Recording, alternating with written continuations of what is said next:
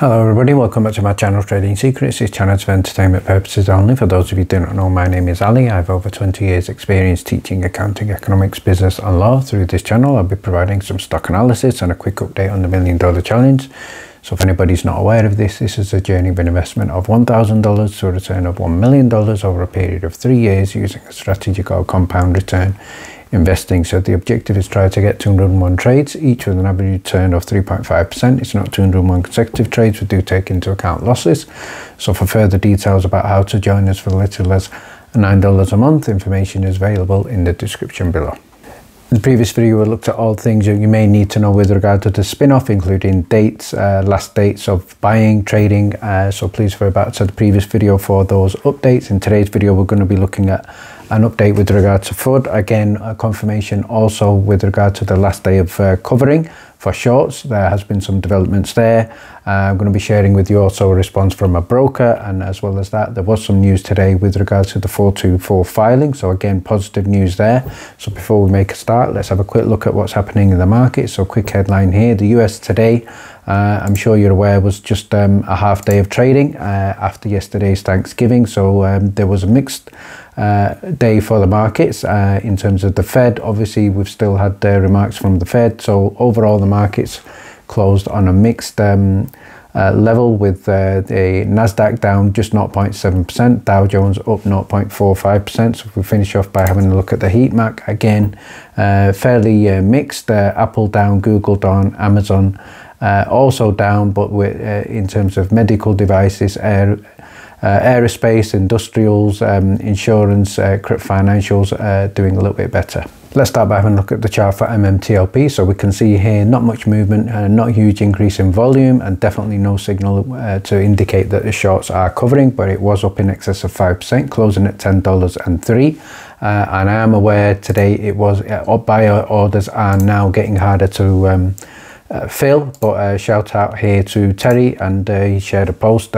He's bought more today with TradeStation, partially filled 50 share order, gone through here twice, but it has gone through I think partially, so it will get more difficult to buy MMTLP, which is one of the reasons why we do say not a great one to swing. So let's start by having a look at confirmation of the filing. So this was shared in a post UK time at 11:12 AM this morning. So it was uploaded onto the SEC Edgar page, and we can see here confirmation, prospective rule 424B now submitted, filing date 25th of November 2022.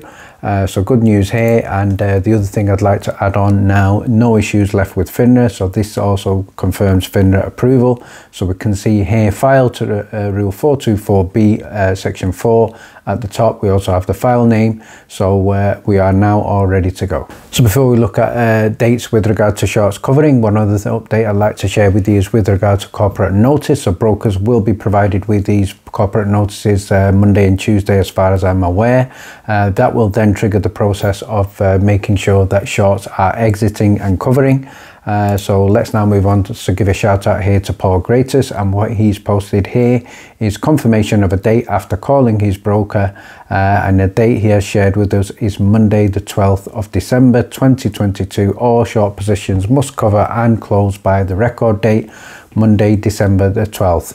So that's the first post we had, and we have had a number of follow-up posts. So the next one here, shout out to BZF, and he's contacted Questrade in Canada, and there is a little bit of a difference here, that the date here is December the 9th, and that is indicated here as the last day for shorts to cover.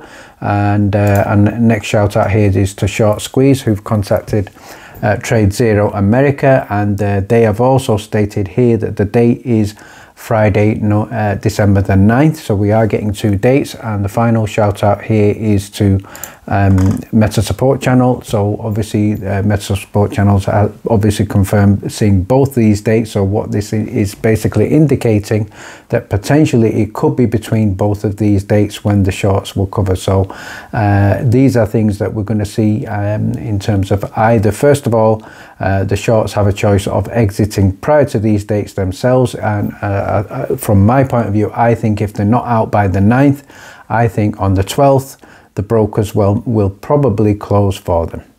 So what I'd now like to do is get a perspective on this from a broker. So shout out here to Brandon Bice, who has reached out in terms of one of my posts where I stated we know that brokers are still not forcing shorts to cover. That is as of today.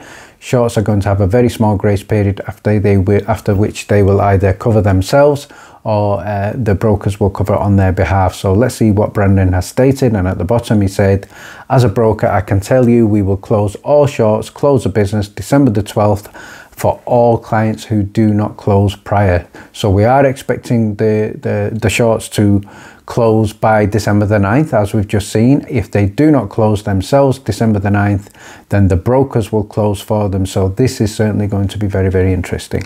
What I'd now like to do is give a shout out here to Etchiton, who's reached out through Tony from Market Moves, and this is with regards to some FUD that I've just been made aware of. So let's have a look at the post in question. So he stated here, first of all, hey Tony, can you give this photo to Trading Secrets? The Alpha guys, or should we say the Alpha Genius guys, are trying to spread FUD. He deleted this tweet, but I got a screenshot. I'm unable to send direct messages to Trading Secrets, but let's have a look at what he stated. So this is looking like what is the deleted tweet. So it states here from the Alpha Genius, everybody thinks you have to hold through December the 12th because that is the record date. Those people have no idea what the T+2 rule is. So I'm not sure what the Alpha Genius is smoking here, but let's dig a little bit further. This is a post that I've just seen here, 10:52 p.m. UK time, November the 23rd, 2022. So this is a post that is not deleted. So the Alpha top of the G OTC, I don't know what the top of the G is, definitely not indicates what it should be, but it states here, all right, let's get the shit out of the way. MMTLP holders, you can sell on December the 11th and still get private shares of Next Bridge. So everybody who follows this advice, you need to contact your lawyers and take the top of the G to the top of the court, because he's saying you're going to get Next Bridge by selling on December the 11th. So this is why it's very important to deal with FUD. This is why it's important to challenge, because people will be losing dollars. There it is. I said it. I'm now ready for the replies, guys. Tell me to eat the shit. Yes, you do need to eat the shit, you and the Puma. Let's go on here. In terms of another post, what he stated here, I think MMTLP is one of the biggest opportunities right now in the market, not because it's going to squeeze to $350. So does that mean he thinks it is going up? But obviously, because he has no choice to admit that, because that is certainly what a high likelihood from what we can see next week. It's an amazing opportunity because you'll be able to get MMTLP shares in the middle of the pump and get private shares of Next Bridge. 100% impossible. Don't know what planet he's on.